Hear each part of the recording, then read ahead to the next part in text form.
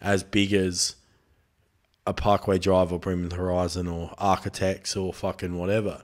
But without that band, those, like, Hatebreed walked so everyone else could run after them. Like, I feel like they were the stepping stone of bands. So it was like, no, you can be big and you can be on a big label and you can be on fucking TV shows and whatever they had their songs on the soundtracks for, and you can be on all the big festivals.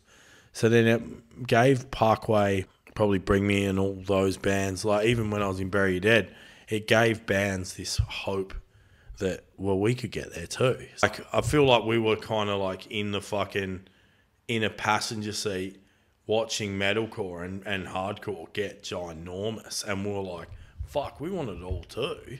Like, just because we're living in fucking Aldinga or Byron Bay, it doesn't mean it can't happen.